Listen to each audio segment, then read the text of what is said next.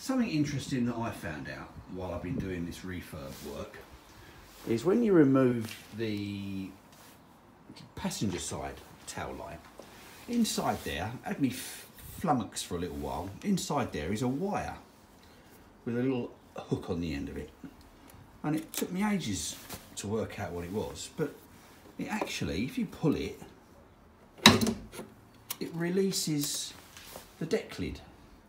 Now, I imagine, someone can correct me if I'm wrong, but I imagine that that is there in case the lock fails and you cannot open the deck lid from inside the car or via your remote control.